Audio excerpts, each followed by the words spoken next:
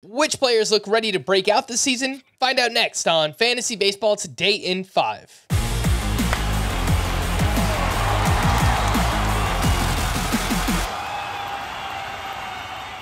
Welcome into FBT in 5. Today is Tuesday, March 7th. I am Frank Samfeld, joined by Scott White. Let's get to Breakouts 2.0, Scott, and we've got a few hitters for you, Scotty. Nico Hoerner and Lars Nootbaar. Yeah, so what I like about Nico Hoerner is that, well, I mean, just for starters, you run a side-by-side comparison between him and Amed Rosario. Amed Rosario goes 45 picks earlier on average. So Hoerner last year hit 281 versus Rosario's 283.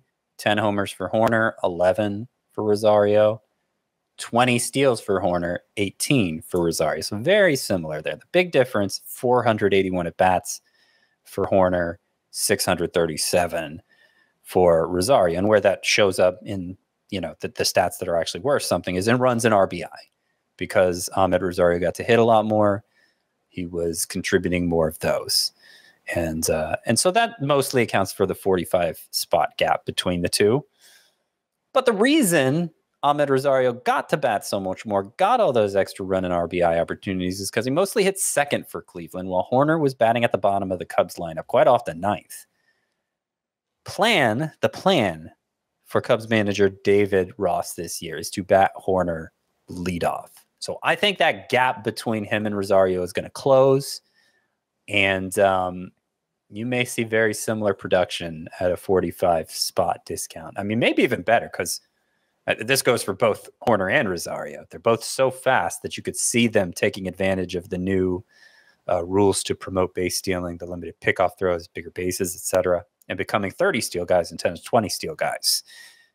So, if that happens, then you're talking they're more in maybe like Tommy Edman territory in terms of value. So yeah, I like Hoerner to break out. All right, and the other one you had was Lars Nootbaar. We've talked about Lars Nootbaar a lot here on Fantasy Baseball and Fantasy Baseball Today in 5. The breakouts that I have are Sean Murphy and Blake Snell. Sean Murphy being traded over to the Atlanta Braves. He's performed very well outside of Oakland in his career. 256, 334, 484 triple slash for him outside of Oakland Coliseum. He barrels the ball. He made more contact last year, and obviously now joining one of the best lineups in baseball in the Atlanta Braves. So I do like Sean Murphy and where he's going with an ADP of 133.6. And then Blake Snell, slow start as he usually has last year. Final 17 starts, 2.53 ERA, 1.11 whip, 12.9 K per 9. Lean into that slider and the curveball a little bit more during that stretch as well. If there's ever a year that we could depend on Blake Snell to stay healthy, hopefully, contract year. Let's get it done. Also pitches for a really good team. Scott, let's move over to some later round breakouts. You've got Reed Detmers and Garrett Mitchell. So Reed Detmers, he kind of already broke out last year, and I'm surprised he's not being drafted higher as a result. So it really comes down to his 12 starts before being sent to the minors, revamping his slider, coming back, throwing it 3 miles per hour harder, and the 13 starts after that. So 12 and 13 starts. The first 12, 4.66 ERA versus 3.04 in those final 13. 6.8 K per 9 before being sent down. 9.9 afterward.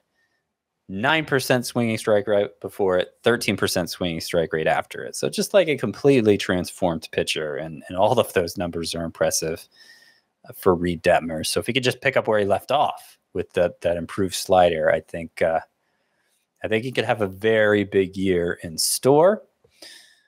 The other low-end one is Garrett Mitchell, who I was kind of skeptical of coming into the year. He's not the most disciplined hitter, which I never like, and his swing is kind of compromises power potential. Like, he's a strong guy; he should hit for power, but he hits everything into the ground because that's just how he learned to do it, being such a fast runner. So there's the athleticism for a really high ceiling if he could do something about that swing, but I don't even think that's necessary. I mean, he's come to camp Obviously, he's who the Brewers want to start at center field. Sal Frelick hasn't posed any kind of threat. It seems like very much the plan. Garrett Mitchell is our center fielder. He actually did hit 2 home runs in the first spring game. I wouldn't count on a lot of those, but just by virtue of him being so fast, of him having 8 steals in his first 28 major league games last year, if he can hit well enough to hold on to that spot that the Brewers very much want him to have, I think Garrett Mitchell's a pretty safe bet for like 40 steals. And that could make him a lifesaver in those 5 outfielder roto leagues where, maybe you didn't invest so big in stolen bases early. So I find myself gravitating toward Mitchell a lot late in those drafts. Garrett Mitchell, 99th percentile sprint speed last year, 70 grade speed according to Fangraphs prospect grades.